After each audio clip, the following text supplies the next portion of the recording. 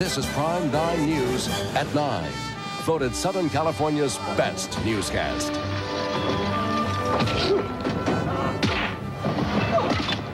When Terminator 2 came out, theaters said, bring it on.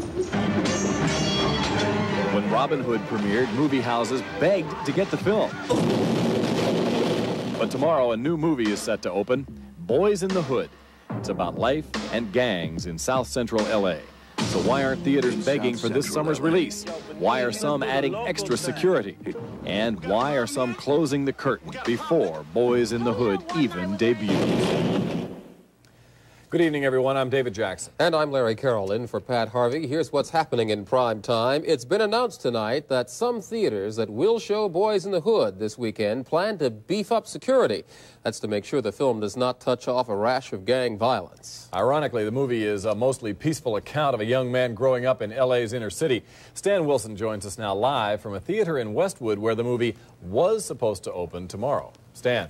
Well, that's right, Larry and David. The people here at this movie theater told me just a few minutes ago they have pulled the movie indefinitely. Now, as you can see on the marquee behind me here, it is Thelma and Louise that is playing right now. There is no mention anywhere in any advertising of Boys in the Hood. And as you mentioned, that's sort of ironic because Boys in the Hood is, for the most part, I am told, a relatively peaceful film. But the advertising leading up to Boys in the Hood stresses the relatively few scenes of gang violence. And that's what has a lot of people worried. So the people here at this theater, well, they're not taking any chances.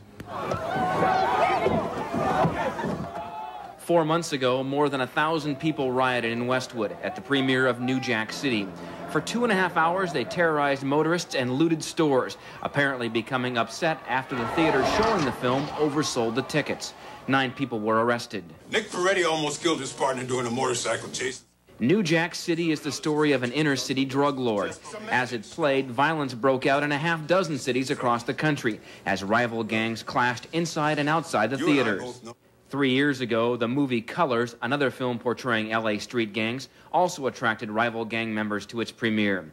One teenager was shot to death outside a Stockton movie theater showing the film. Hello. Hello, I'm Louis Crump. You must be Ricky's mother? Boys in the Hood, another film set in the inner city, opens tomorrow. And some theater owners are worried about a possible repeat of the violence. Ironically, critics say it is a powerful, positive anti-gang film that ends with the message, increase the peace. But the early trailers promoting the film placed a heavy emphasis on the portrayal of gang violence. Can we have one night where there ain't no fight, nobody gets shot? Some community groups asked Columbia Pictures to postpone release of the movie. They are troubled by the negative way police are depicted in the film and worried it could heighten tension in some communities. It will definitely attract a gang member to go see this movie. The problem is, if you're well known with the gangs and know about the gangs, you'll know the title of the movie is about a gang song. Now, the words to this song both depict graphic street life and the gang life, as well as encouraging the unity of people joining gangs, and it's a more or less cool thing to do. So the name itself, Boys in the Hood, definitely caught my attention. We should point out that most theaters around the country will be showing the film as scheduled tomorrow. They are not anticipating any problems. They say they're not adding any extra security. But this theater here, well, obviously they were a little bit worried, and once again, they have pulled the film indefinitely. Reporting live from Westwood, I'm Stan Wilson. Back to you. Thank you very much, Stan. Thank you. Well, the young man responsible for Boys in the Hood says he just wanted to make a movie about the coming of age in his old neighborhood, which is South Central Los Angeles. And that young man is with us tonight. We stress young, by the way, because he is a prodigy. He's 23 years old. He is writer-director John Singleton. John, thanks for joining us. Hey, thanks, But I want to open up by saying I ain't no prodigy. I'm just, I just went to film school and I got a chance to make a movie. And that's unusual in itself. Before we go on, let me just talk a little bit about the film's campaign for a moment. Let's take another look at the trailer being used for our discussion. Either they don't know, don't show, don't care about what's going on in the hood.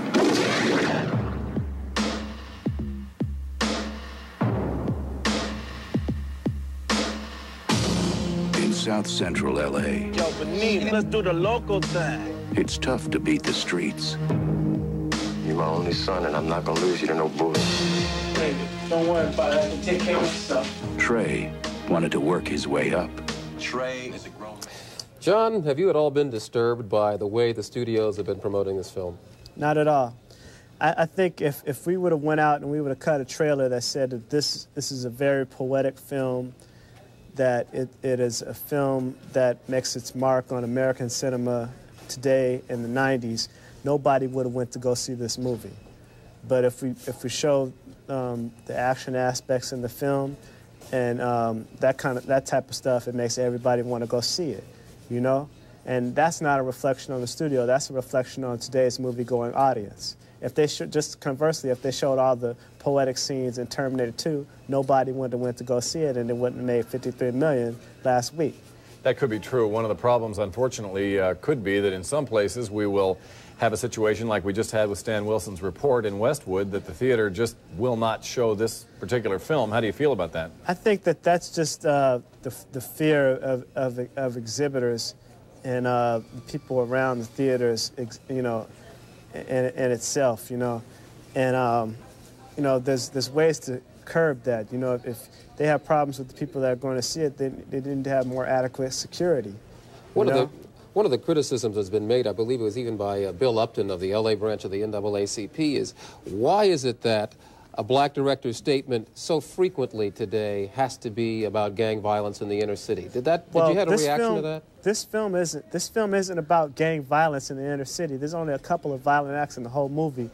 I'm really tired of people coming up and like, you know, I go on programs and they say, oh, the gang film Boys in the Hood. The film is not a gang film. The film is about a black man raising his son to be a responsible man in the face of everything around. And it's not a lot of violence in the film. There's only a few violent acts. John, who specifically are you hoping will see this movie, get a message from this movie? Everybody who has an open mind, you know. Is this somewhat autobiographical? Well, you know, I went from living with my mother, to living with my father when I was 11 years old, and it caused a big change in my life. You know, he set me straight. So that was a catalyst for me to make this movie. Assuming this movie is a success and makes money, let's say, what are your future plans, John? I mean, are you thinking more movies, different kind of subject matter, or are you going to stick with the kind of things that this depicts? I'm only going to make films about what I consider real. You know, I'm going to make contemporary films about real life, because everybody seems that everybody else is scared to do it. You know, it seems that if a filmmaker now makes a serious film about serious subjects, they're considered controversial. Right? But yet in the 70s and the late 60s, when we had a society that was questioning how society was, you know, they were just normal filmmakers. And that all it is the considering a serious filmmaker controversial is a reflection of today's the conservative views of today's society. Well, John, it's apparent to me and as well to David that you are a filmmaker with quite a future ahead of you. And we wish you a lot of luck. We thank you for being with us today. Thank you. You bet. And we hope for that peace that is mentioned in the title. Absolutely. Tomorrow. Absolutely. Also, a little bit later on, we will see what Siskel and Ebert think of the movie. Their review is coming up a little bit later in the newscast.